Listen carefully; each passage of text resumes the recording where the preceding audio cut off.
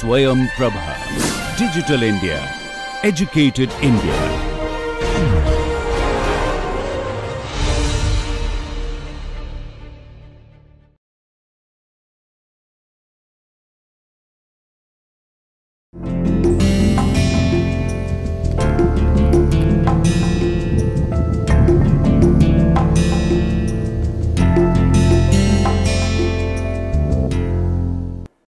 Hello and welcome to another session of Marketing Management Part 1. We are in third module of this course, that is capturing market insight. This is lecture 4 of the week 3rd in this course, and we have started discussing about marketing research process.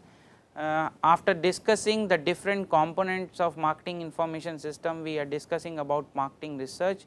As you have seen, the marketing research is an objective and systematic process. It is systematic because it is performed in a sequential or in ordered manner. It starts with the determination or the identification of the information needed. Then you collect the information which is required for answering the information.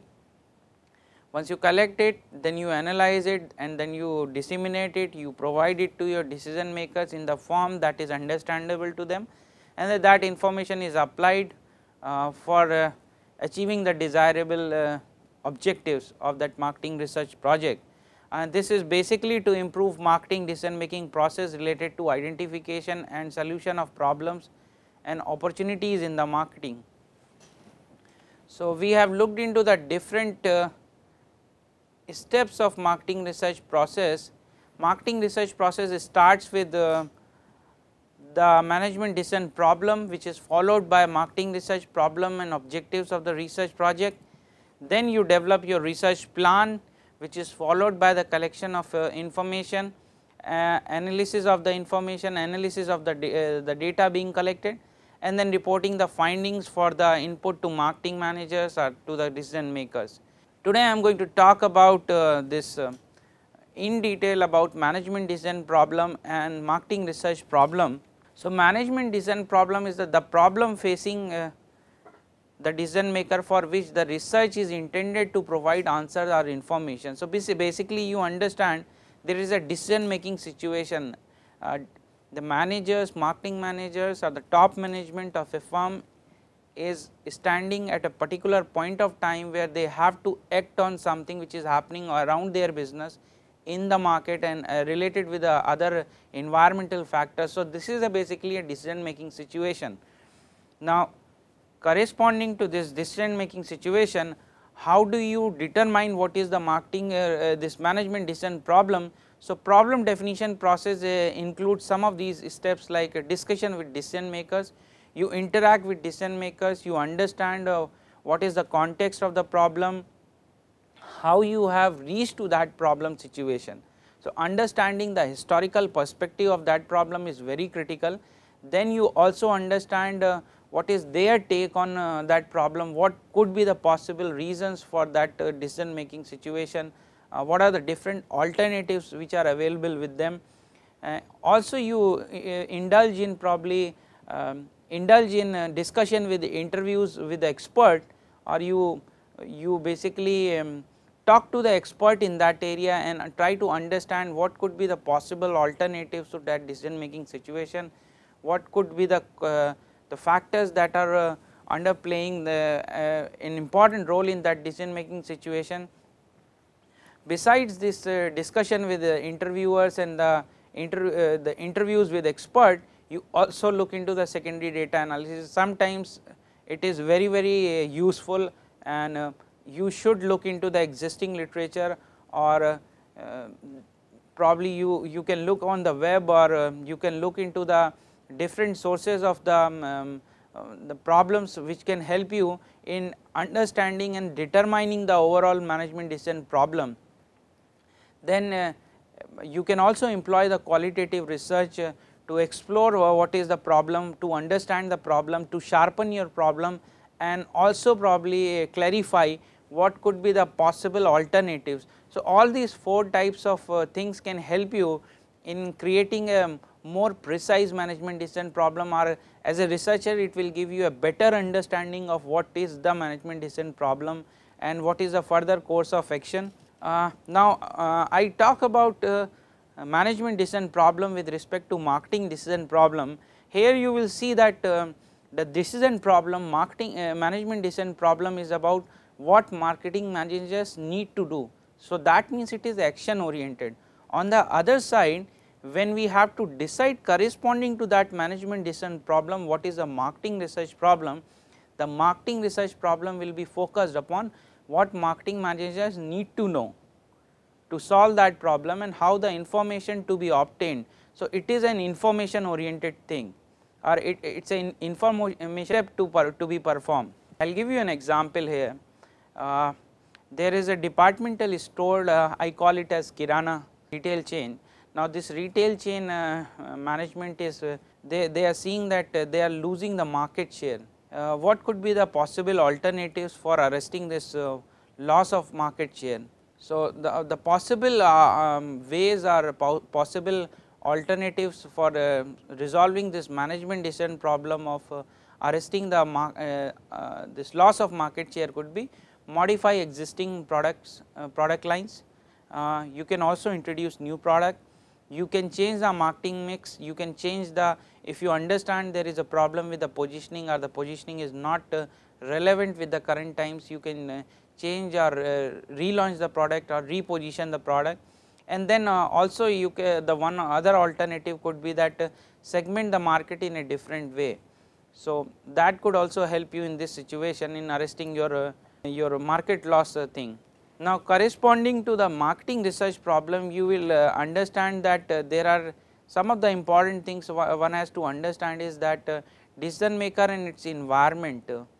You need to understand if manager is standing at a particular point of time in a decision making situation, what is its environment, competitive environment, its external environment, the various other factors that affect that decision making situation. Then, as I have already talked about, what are the alternative courses of action. Important thing, the consequences of alternative actions. So, if you exercise one particular alternative, what could be the outcome of that thing, because each exercising any of these alternative will have its share of resource requirement, and also it will lead to a particular kind of market consequence. So, you need to basically predetermine or assess that also, and then objective of the decision maker. So, with respect to the objectives of the decision maker, what kind of outcome these different alternatives will generate, that is also needs to be understood. Generally what happens is there are two types of mistakes people do in creation of this marketing research problem statement, or when they state marketing research problem. They either define the marketing research problem in a very broad way, or they basically define the marketing research problem in a very narrow way. However, the marketing research problem should have two components that are two parts, which is broad statement that should help you in understanding what is the overall problem that you are trying to address, and corresponding to that problem what are the different objectives or what are the different components of that problem that you need to resolve or you need to answer, so that you can collectively, by answering those components, you can answer the broad statement. So, here again I give you an example. There is a retail outlet Kirana, which is basically facing this problem of that their store patronage is going down. The researcher, when conducted the interviews with the key decision makers, he have found out that the decision makers are seeing the decline in their sales, and they attribute that to the store patronage. But when the researcher asked these decision makers, how do you know, I mean, why this store patronage is going down, they do not have the answer. So, that is what they are asking researcher to answer here.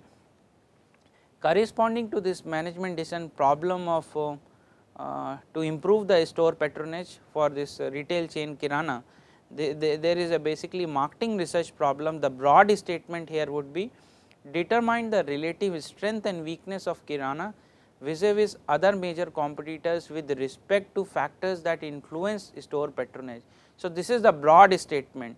To resolve that store patronage issue, you have to understand the position of this kirana with respect to its competitor on important attributes, the factors which affect the store patronage. So, corresponding to this broad statement, you have components of this research problem, marketing research problem. The first component I have written here is what criteria do the decision maker in the household employ to choose department store. So, what are the factors, basically the critical factors that determine the choice of a customers of a particular store. So, those are the important factors. Now, here the literature review could be of very critical use or could be of a very important use or could be very helpful in already understanding, because there has been so much of research which has already gone in understanding this store patronage part. Then the next statement related with this marketing research problem could be kirana versus vis-a-vis competing store on important criteria. So, one part is that you understand the critical factors, the second part is how on those critical factors this retail chain kirana fares with respect to its competitor. Then the third part is which store are patronized for a specific product category. So, within that this kirana stores market, you might have different segments, and you will see that a different segment of the customers or probably for a specific product category customers choose a particular type of store. So, that also you need to understand. Then you the further questions could be like does the profile of kirana customers differ from the profile of its competitors, market share for kirana store on a specific product category vis-a-vis its competitors. These are the things as a specific part of that marketing research problem that you need to frame, and then you can work with each of these different specific components. When you start working with these components, each component can lead you to basically different types of research questions actually. So, corresponding to each of these components you can have a different research questions. Research questions are refined statements of specific components of the problem. So, you are dealing with a specific components and you have a different refined statements that can help you in answering that research questions. I will explain to you these things in the next slide, and corresponding to those research questions you can build your research hypothesis. Research hypotheses are testable statements that basically talks about the connections between the variables or the factors or the phenomena that researcher is interested in. If you, I will continue with the example of this kirana retail chain. Here the management decision problem was what should be done to improve store patronage for kirana. Corresponding to that, you have a broad marketing research problem that determine the relative strength and weakness of kirana vis-a-vis other major competitors. Now, you understand one of the specific component of this marketing research problem was the profile of the customers with respect of kirana with respect to its competitor. So, now you analyze to understand the analyze of the customer profile of kirana vis-a-vis its competitor.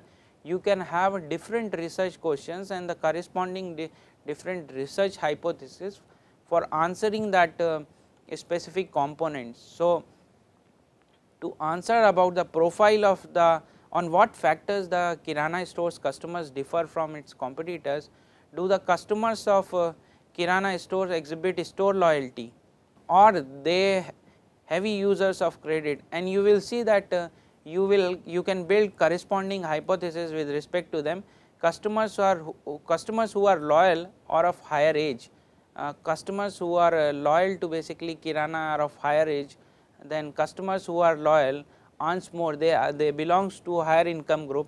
Similarly, you can build the hypothesis, and you will see that when you are proceeding in this marketing research process, that corresponding to a management decision problem here you may come out with more than one marketing research problem, or you may work on more than one alternatives, and corresponding to that problem you may have more than one specific components in the form of research objective 1, research objective 2. Then you see that for each research objective or specific components you can have more than one research question to answer that research objectives, and you will build basically you can build more than one research hypothesis to answer that research question.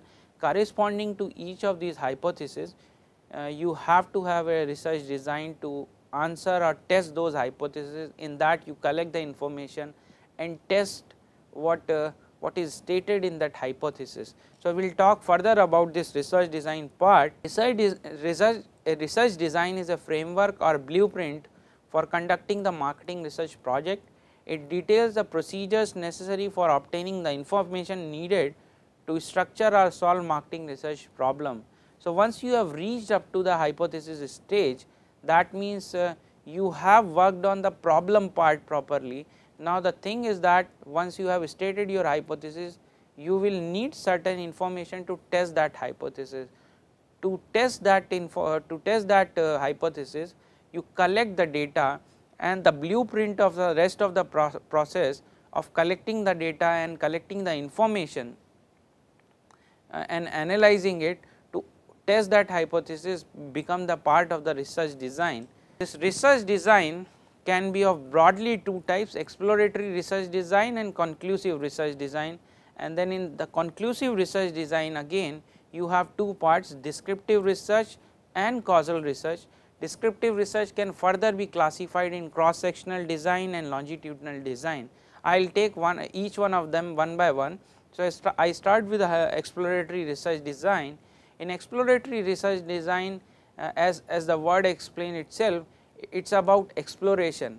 So, you explore, it is not it can answer you questions like why, how and when kind of thing, but it will not tell you about the how many times or those kind of questions. So, it is about exploration of the problem further, or sharpening your problem further. When you want to understand your marketing research problem further, the exploratory research design can come into the picture, or it can be useful. There are many qualitative research techniques which are employed here to help you with this exploration part. Then you have the conclusive research design. In the conclusive research design, we try to ascertain conclusively say what is the exact nature of the relationship, and this conclusive research design has two parts: causal research. Causal research is concerned with the investigation of examination of the relationship, the causal relationship between two variables. So, by controlling the effect of external variables in the experimental design, you ascertain whether there is a causal relationship between two variables.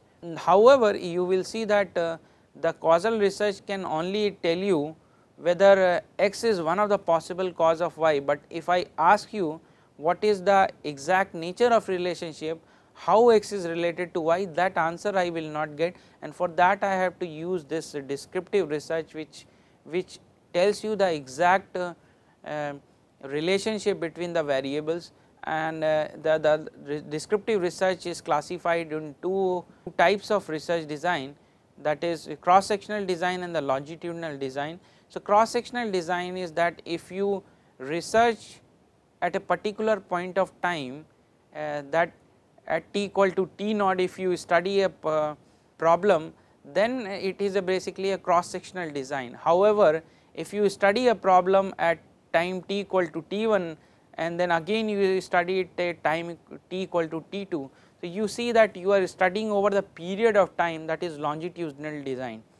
There is something more into it, that when we talk about research design, that is the nature of the data. Data can again be classified in two types, primary data and the secondary data. Many a times you will find out that your secondary data can be very helpful. Secondary data is something which has been collected for some other problem or some other related issue, but it can also be useful for you.